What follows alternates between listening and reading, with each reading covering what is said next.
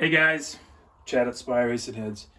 Hey, I've been playing on the internet here and I'm seeing some stuff that's driving me crazy. So I'm going to tell you, in my opinion, the proper way.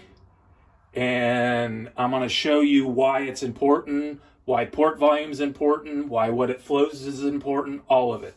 We're going to start with this. I target a velocity. That velocity is totally up to the cylinder head porter. A comp engine is going to be different than a bracket engine. A bracket engine is going to be different than a street engine. It's all up to the porter. After I figure that target, I will flow the head.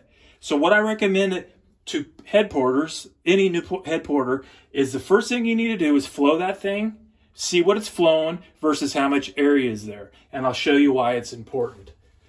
I've got a cylinder head that's got 2.5 inches and it flows 320. That's pretty damn close to my 310. I'm happy with that. Let's say I flow that cylinder head and it's got 330 CFM and it still has 2.5 inches.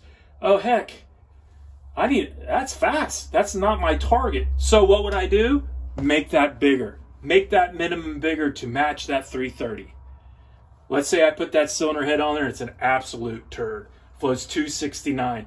You need to work on this. Do not touch that. Make it flow more air. That's what you have to do. You have to flow more air. You get that air up with that cross section, you will get your feet per second up. Pretty simple. Anybody that I know that does this for a living, that's been doing it a long time, has a target velocity. Now, port volume. Back in the day, this is what we talked about. CCs. Yeah, you can't compare the head because of this right here. Port length. Port length different. Longer, bigger port. But if you know these three things, you can pick a cylinder head the proper way, which is the length of the port times this number divided by the port volume. Gives you this average cross section. You use stuff like Pipe Max, it doesn't give you a minimum. It gives you an average cross section. That is how you choose a cylinder head. It's all average cross section. Another thing you got to do, you got your 2.5 inches at the push rod. You can't go back in the bowl and put 3 inches. It's got to be a balanced port. I use a J tube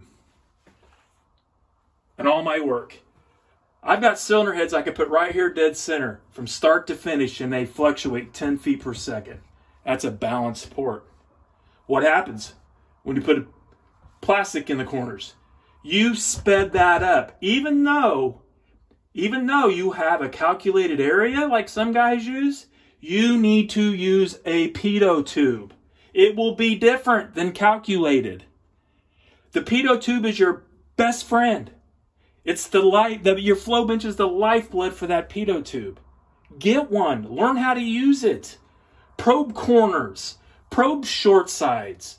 Then you'll figure out how ports need to be, how the ports need to look. You got to slow the air over the short side. How do you do it? Your pitot tube will tell you. I promise. If you trust what you're seeing with your pitot tube, you'll make good ports. I promise. So I see this stuff where it says flow don't matter, minimum don't matter, CCs don't matter, port volume don't matter. Yeah,